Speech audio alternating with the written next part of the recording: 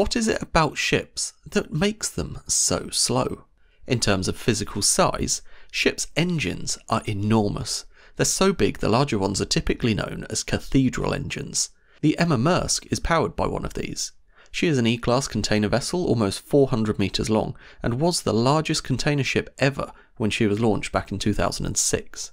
Of course, since then Maersk have bought out the Triple E-class, which is slightly longer and wider, and other companies have bought out ships even bigger still.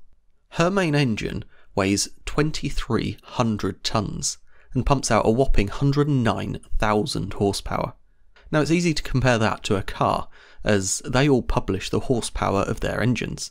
For typical cars you're looking at about 100 horsepower, depending on the configuration you've chosen. At the extreme end you've got F1 cars which can be pushing 1,000 horsepower.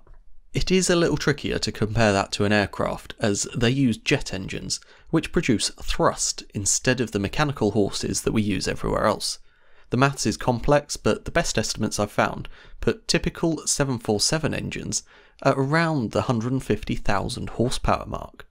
So, for power it makes sense that the plane is the fastest, but the ship comes second, and she is still slower than the car, so there must be more to it than just the horses.